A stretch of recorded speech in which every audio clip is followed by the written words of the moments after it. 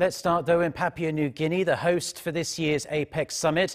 The annual gathering of leaders from the Asia-Pacific region came to a close on Sunday without an agreement for the first time since the forum was established a quarter of a century ago. The main sticking point continues to be the intensifying trade war between the world's two economic superpowers, the United States and China. Seung-jae starts us off. For the first time since the APEC Summit's inception 25 years ago, leaders failed to agree on Sunday to a formal joint statement. According to CNN, all 21 APEC members in attendance were in agreement, except one, China. A diplomat involved in the negotiation process said tensions rose between the U.S. and China, with China's Foreign Minister Wang objecting to certain wording in the draft document of the joint agreement.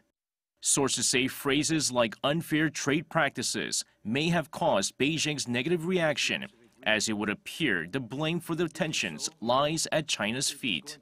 During a speech at the APEC Forum, U.S. Vice President Mike Pence said there would be no end to the U.S. tariffs on $250 billion of Chinese goods until China changes its ways. Pence said China's trade practices and intellectual property theft goes beyond trade and into concerns about human rights. He also took aim at Chinese President Xi Jinping's signature One Belt, One Road initiative, saying countries should not take Chinese development loans because they lead to staggering debt.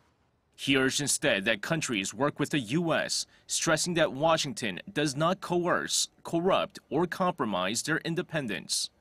With the APEC summit ending without agreement, Papua New Guinea's Prime Minister Peter O'Neill, in his closing comments, said the group will try to ensure free and open trade by 2020.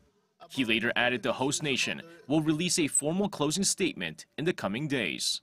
Seung-jae, Arirang News.